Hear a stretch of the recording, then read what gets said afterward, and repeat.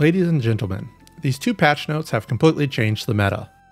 Fixed knot crawler zombies sometimes injuring the feet or legs, and made it so groin injuries from knot crawler zombies are less common, and that crawlers can also inflict uncommon groin injuries.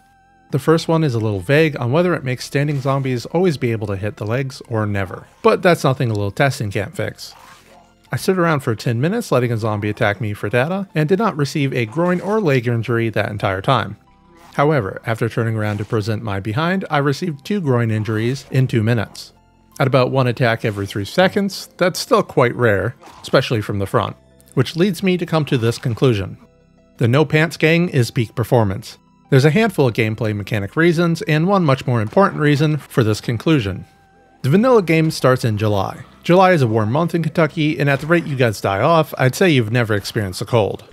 What does being hot do to you? It gives you this collection of boodles. The first tier makes you thirstier. When combined with the fan favorite negative trait, high thirst, you'll want to carry an extra bottle of water around. That means less space for loot. The higher tiers of the moodle make you slower and slower until it starts to kill you. But you are unlikely to get that hot without some extreme circumstances. You also generate body heat while swinging your weapons, exercising, and running around.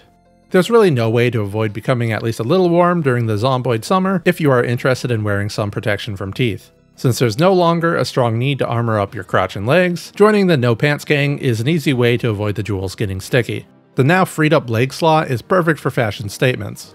Fashion in the apocalypse is the most important thing after all.